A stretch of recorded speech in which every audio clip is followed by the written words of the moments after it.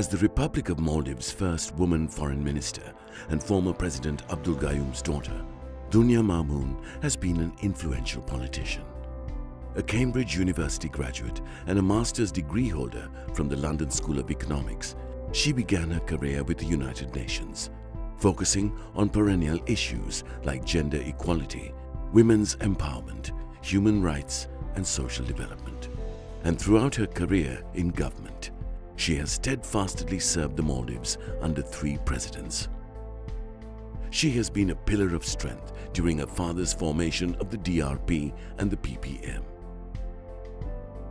She became the first woman foreign minister of the Maldives in 2014. As foreign minister, she has ushered in many achievements, including representing the Maldives UPR at HRC and CEDAW, formulating foreign policy for the Maldives and signing of multiple bilateral agreements, and professionalizing the Maldivian Foreign Service. While always committed to resolving issues through peaceful dialogue, she withdrew from the Yamin government to stand by her family. Dunya has been working behind the scenes, working to secure release for her family through her contacts with the international community.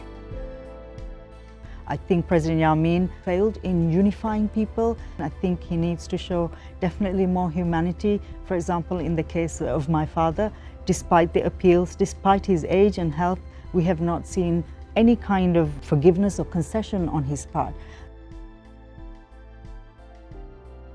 I actually want to congratulate the presidential candidate, Mr. Ibrahim Solih. My main hope also is to see Mr. Solih as a unifying candidate who will bring together the people of Maldives who are very much divided at the moment.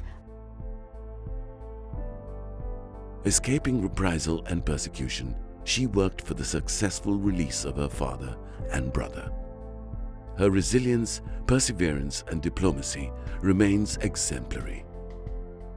Will Dunya Maumoon remain in the political scene of the Maldives? The Maldives needs a strong woman of her caliber.